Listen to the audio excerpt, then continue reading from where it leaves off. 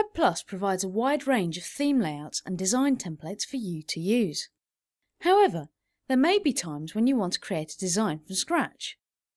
In this tutorial, I'll show you how to set up a very basic design for a mobile site to complement our primary wild florist site that I created in another tutorial.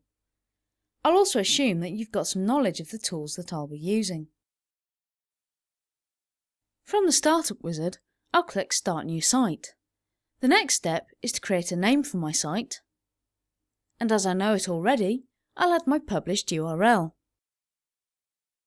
I want to create a mobile site for mobile phones with larger screens. I can set the default height of all pages here, and then, as I've planned my site on paper already, I know that I need 3 pages. In the next dialog, I can either select the colour scheme or even create my own. Next, I can choose a navigation bar to add to my site. The next step is to add assets. My previous Wild Florist site was made up from items from the Doodle asset pack. As I'm now creating a mobile version of my site, I'll use the Doodle mobile assets.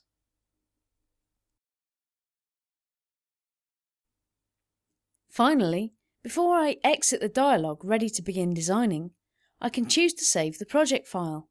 Now I can complete the setup. You can see that we now have a very basic structure in place and we're almost ready to begin designing. If you look at the navigation bar, you'll see that it lists Home, Page 2 and Page 3.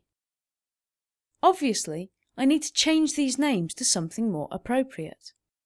I know I want a contact page and a services page. I can make these changes from the Site tab. I click to select the page entry, and then on the right-click menu, I select Page Properties. Now, I can change the page name, the page title, and to keep things simple, the file name. I just need to complete these steps for page 3.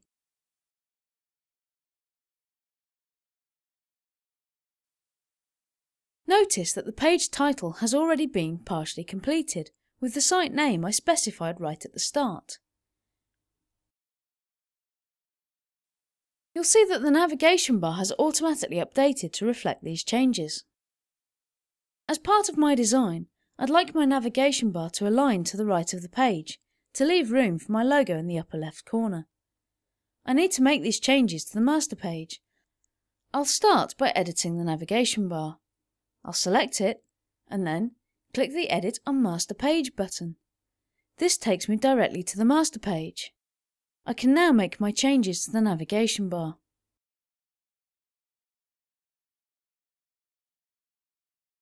On the Assets tab, I have a selection of assets that were selected earlier. In the Page Content section, I can see the logo I want to use. I'll just drag it to the page and edit the text.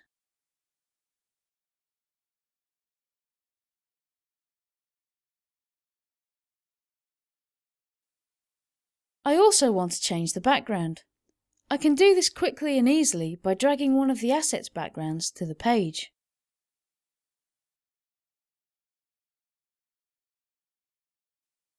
I'll also add any graphics I want to appear on every page.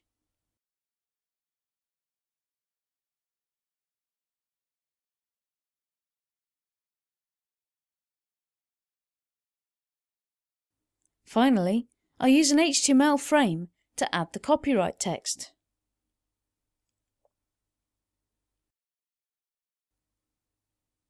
I always want the copyright information to appear at the bottom of the page, so I'll attach it there.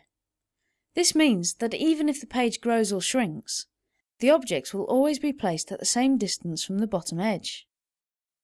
Let's see how this looks on the other pages of my site.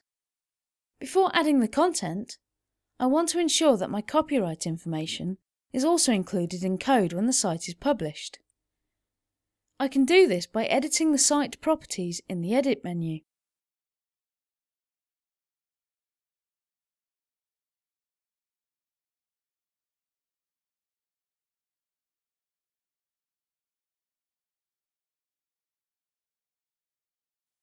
In this dialog, it's also possible, amongst other things, to set up the site's favourites icon.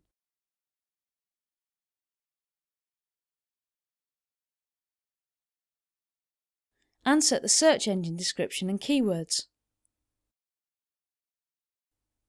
Now that I've got the basic structure in place, I can add more content to my website using the tools in WebPlus. Well, that's all for this tutorial.